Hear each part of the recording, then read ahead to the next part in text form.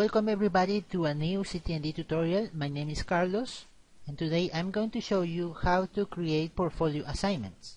Many faculty here at Medical Campus have asked me how to create assignments in order for students to present their portfolio to them. This is done in a similar way to creating regular assignments, only with different options. To start, in order to be able to make a portfolio assignment more visible to students, it's better that we store it in a different content area. So first of all, we're going to go to the plus, select content area. Then we're going to name it portfolio assignment. Let's not forget to make it available to users so that the students can see it. Press submit. Now that we have it here, we can go inside. Under assessments, we're going to select assignment. We're going to give it a name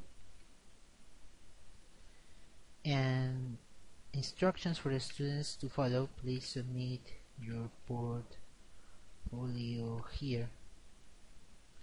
We're going to select a due date if we wish to. This does not need to be required. What is required is the points possible for the portfolio. I'm going to just input a default value of 100, and in order to differentiate this from a regular assignment, we're going to press on submission details, and here we're going to see that we have assignment type individual submission, group submission, or portfolio submission. We're going to select portfolio submission. Under portfolio submission, we're going to be asked to select a portfolio template. The template that we want is the one that we're making our students use. In this case, RN-BSN. It may change depending on your department. Now we see that we have a template and have set this to be a portfolio submission. We can change the availability if we wish to, but this is not required. Once we're done with that, we press submit, and we now see our assignment here that the students will be able to see. This is it for creating a portfolio assignment. Thank you very much and have a nice day.